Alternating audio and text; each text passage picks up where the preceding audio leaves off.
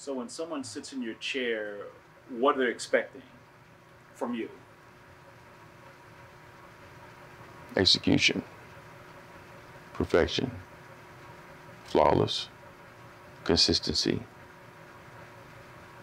The difference from my product and another product is prominent, must be seen, bold, statement. All these things, man, all those aggressive adjectives that you can use to demonstrate that of the alliance of perfection is what I want to offer, is what you should expect. If you don't expect that, then I'm not the barber from you. Because that's at the level that I deliver. No ifs, ands, or buts about it.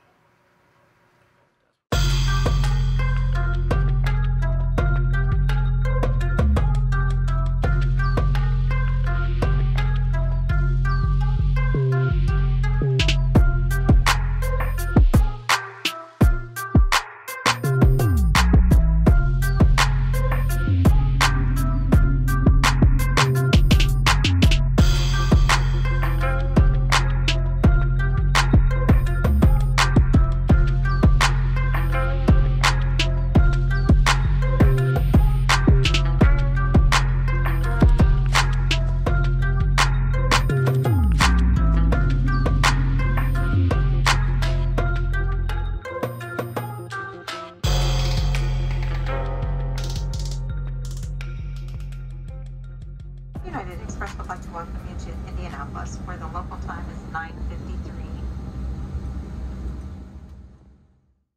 Barbering, you know, it was on and off for me. I remember like in high school, I would cut my own hair. So, you know, I go to Walmart, everybody get the little corded clippers, the white and blue little with the, you know, got the colored guards from Wall and whatnot from Walmart. And I thought I was doing something. I cut a few people in the neighborhood, like $5, thinking I'm doing something. I'm really just messing them up the whole time. And then after that, you know, I was still cutting my own hair. I joined the military, and I continued to cut my own hair, but I wasn't cutting other people's hair, which I should have done.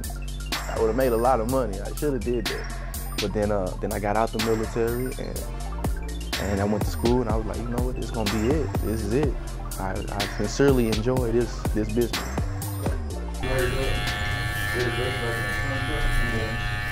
I like to go over the hair over and over and over just to make sure. When I'm going with the grain, I like to go with the hair a lot because I want to make sure, you know, the whole cut is uniform.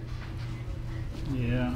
And I feel like at the end of the cut, it keeps me from having to go over so much with the freehand or with my shears. So I just take this little extra time, just comb it and knock it down. So you do about 40-45 minute cuts, or you do a little bit longer? About 45 minutes. But his gonna be a little bit longer because he's gonna end up getting beard work too, huh? The beard. He's also gonna end up getting a peel-off mask.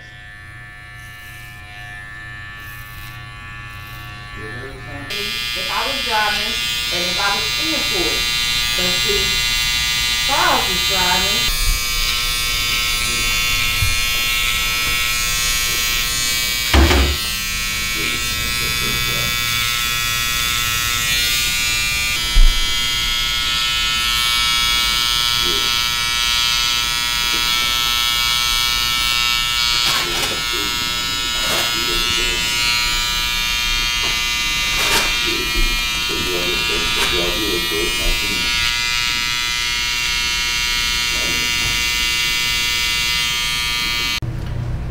It's funny, like a lot of people, you know, people like in New York be like, oh, we the only one that do this. Man, everyone's doing everything now.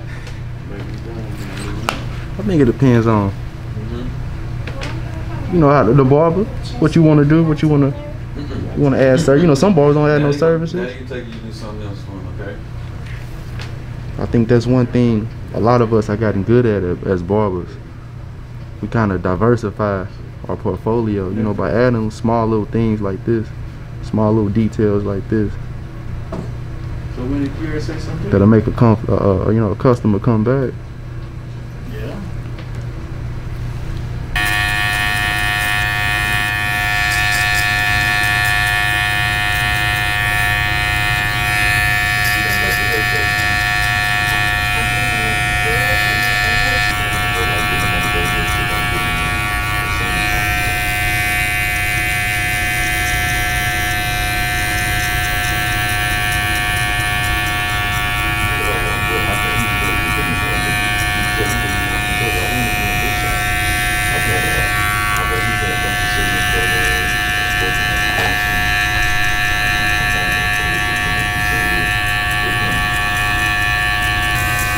stretch the skin a lot too. Do my best to try to cut as close as possible.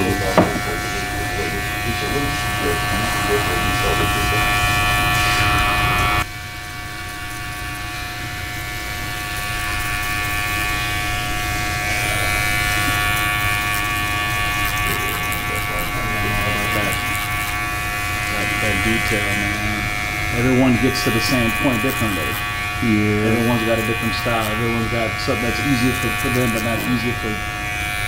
I tell barbers, man, it's like a toolbox. Like you'll learn a lot of stuff, but you can pick and choose what you throw in your toolbox. Exactly. That's true. That's very, very true.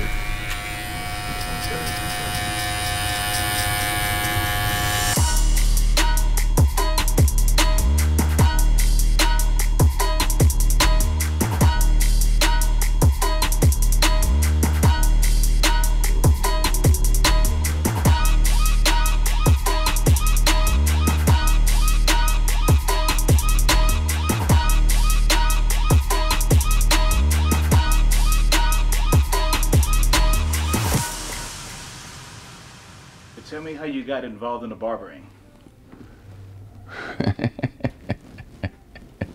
Hey, you know, I originally, with it being just raw, I originally started barbering, man, to create a cash flow for other endeavors. So I wanted to do other things different. I seen my cousin, man, he's like my favorite cousin, and he was the man at the time. He was everything that I wanted to be. And so I went to him like, hey, what can we do? He said, before we do anything, man, the first thing we need to do, man, is create a source of income.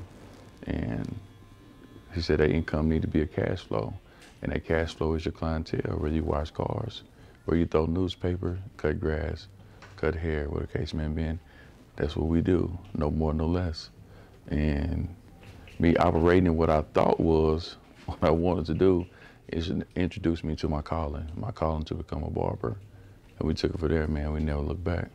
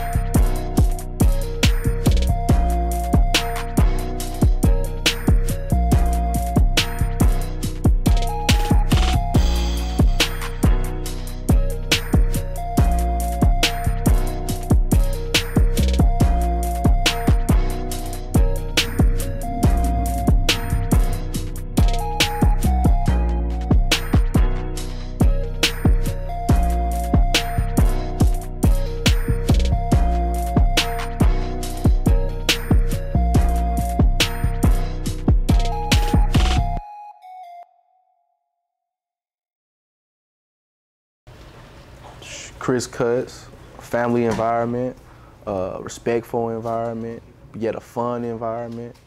I mean, I feel like this place is just the total package. You can come in here, literally be yourself, bring your kids, bring whoever you want to bring in. Everybody's welcome. It's a family environment, and it's a family-friendly environment, and everybody makes you feel welcome and comfortable. It's something that, you know, is a vibe that you just really can't find everywhere. The shop now we're in is heritage to legacy.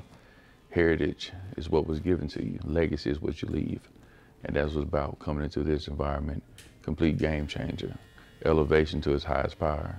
I believe that it manifests that and birth this family, this group, the stylists, the community. This is the purest form of grace that we're able to offer in the barbering content.